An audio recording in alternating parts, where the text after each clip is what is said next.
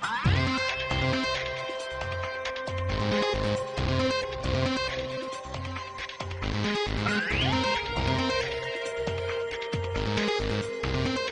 right, AMD fanboys, we're looking at the KA790GX motherboard today from MSI. Very nice motherboard with 140 watt support. It is AM3 ready, and as you can imagine, it features the 790GX Northbridge chipset and the SB750 Southbridge chipset. So let's take a look at this motherboard real quick. Very, very nice board, full-size ATX, and it's kind of cool because it does support those 140 watt processors. So you can stick your extremely powerful Phenom 2 processors in here. Now we're going to start with the socket right over here. It does have some pretty nice hardware surrounding it.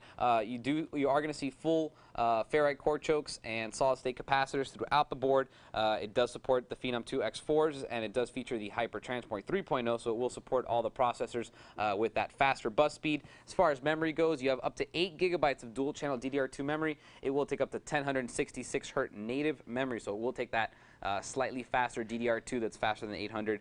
It will work natively right in here, which is nice. Also on board, something you don't see very often is that it does have integrated ATI Radeon HD 3300 graphics. That's why when you look at the back panel, it does have a VGA port, a DVI port, as well as an HDMI port. So that's kind of interesting because it does have those dedicated graphics. But if you don't want to use them and you want to use dedicated graphics card, you pop it in right here because you do have a PCI Express X16 2.0 as well as 3 PCI standard slots, and then a PCI Express X1 also of the 2.0 specification right there. Let's talk a little bit about SATA headers now too, because there's quite a few of them, and they're an interesting color. They're purple. This board is very colorful, by the way, guys. If you like a colorful board, you know, just got out of clown college or something, perfect for you.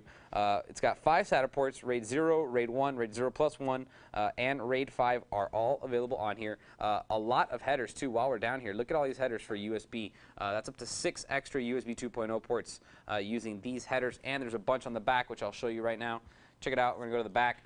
Starting from over here, you do have one of these split PS2s that will do both the keyboard and the mouse. 2 USB 2.0s right there, VGA port, DVI, SPDIF, Toslink optical connector. This is an HDMI port.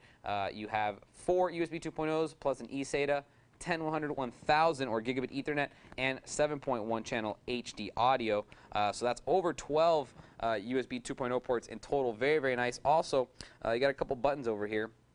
Pretty useful for the overclockers. As usual, these premium boards do usually come with these features. You have a full clear CMOS button right there. In case you overclock too far, you corrupt your BIOS, or your settings are so high that you can't even get back into your BIOS because the computer won't post.